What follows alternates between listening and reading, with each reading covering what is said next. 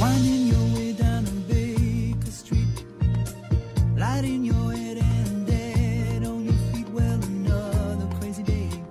Drink the night away and forget about it. As Mr. Arnold and Mr. Thurman mentioned, all year long we've gone through assessments. We've tried to celebrate your success. At the end of each assessment, we will send out the summary chart, 12, 13, 14 growth, and here are some high points. Because what we've tried to do is sell our message. We've tried to sell your message, recognize the hard work, the wonderful things that are going on at individual schools, not only, as Mr. Arnold said, for achievement, but also your growth over time. So what I'd like to do over the next couple of slides is talk to you about our growth in writing and talk to you about our growth in our standards that we're teaching recognized through our CRCT assessments in grades 3 through 8, as well as our EOCT assessments that are in the high school grades and in some of our middle schools.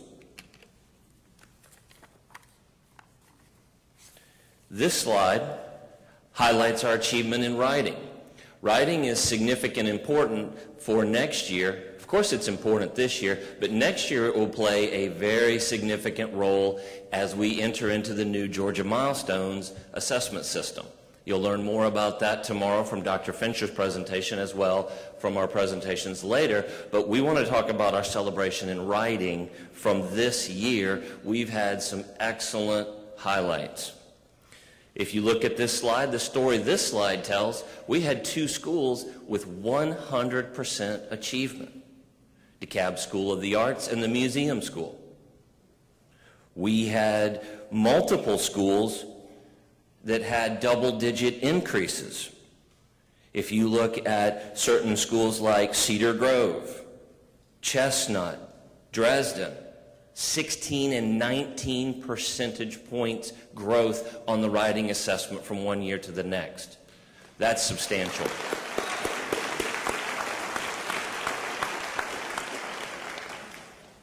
Grade 8 writing, McNair, Cedar Grove, 19 and 15% growth. That's significant.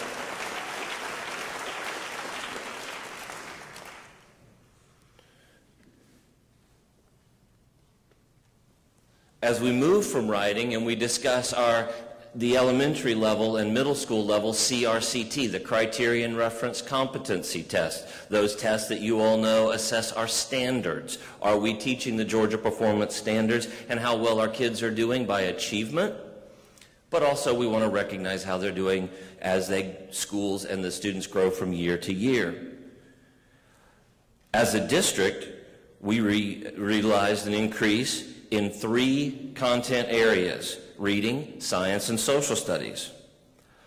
Wadsworth, 100% proficiency in all 5 areas.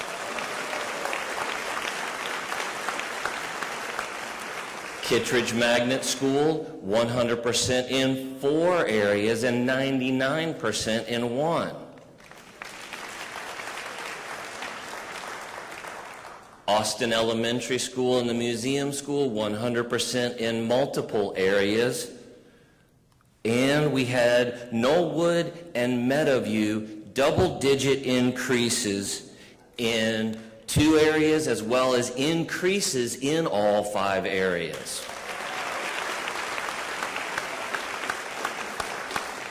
McClendon Elementary and Pleasantdale Elementary and Rock Chapel, double-digit increases in 2 of the 5 areas.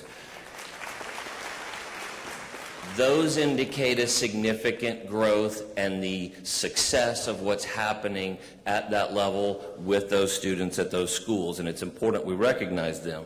As we move into the high school, we look at our EOCT scores.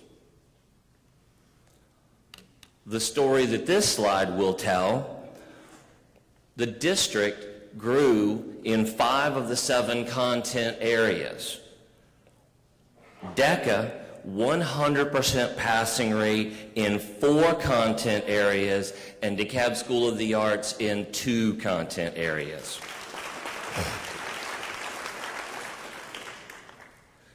Towers High School, 31% point growth in economics.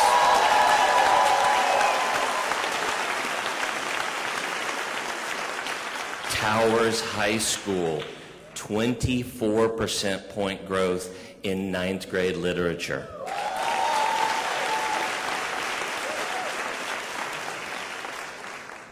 In our middle schools, we have students earning Carnegie Unit credit by taking high school level courses. Chamblee Middle School, 100% of their students passed and made proficient scores on their EOCT. 5 of our middle schools showed double-digit growth from 13 to 14 in the Common Core GPS coordinate algebra test. Chapel Hill, Druid Hills, Sequoia, Path Academy, and Tucker Middle School.